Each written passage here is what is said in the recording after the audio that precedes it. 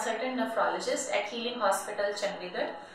As you know, coronavirus has taken a heavy toll on the world. COVID-19 has affected nearly 212 countries around the world.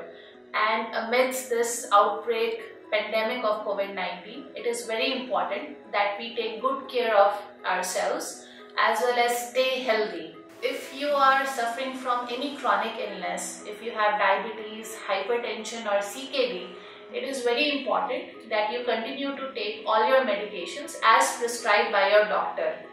But if you have any concerns regarding high blood pressure, diabetes or any routine investigations that you were getting before this outbreak, you should contact your medical care provider via telephone or through video conferencing to ask for further recommendations. Chronic kidney disease affects nearly 10% of the population around the world, and unfortunately, until the disease has advanced, the patient does not have any symptoms. So symptoms of advanced kidney disease include nausea, vomiting, decreased appetite, chest pain, shortness of breath, severe itching throughout the body, or at times they have metallic taste and weight loss.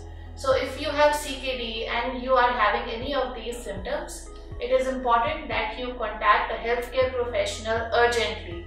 We at Healing Hospital are providing services like telemedicine, where a doctor is available over phone or through video conferencing or via chatting to answer any of your concerns. Thank you.